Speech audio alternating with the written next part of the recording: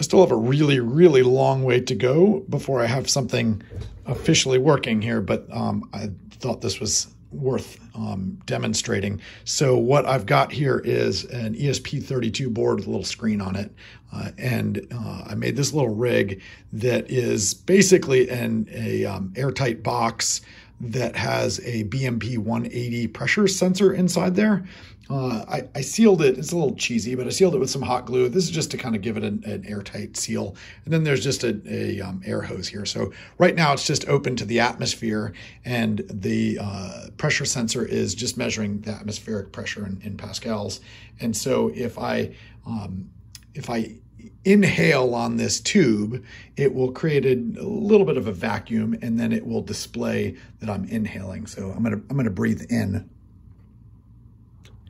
And so when I breathe in, it will measure that I'm breathing in, and then I'm gonna breathe out.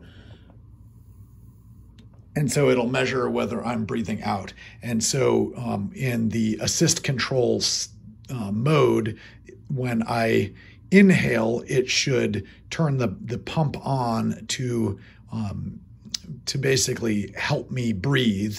And then if I exhale, it should reverse the pump and help me remove the carbon dioxide. So that's where I'm at so far.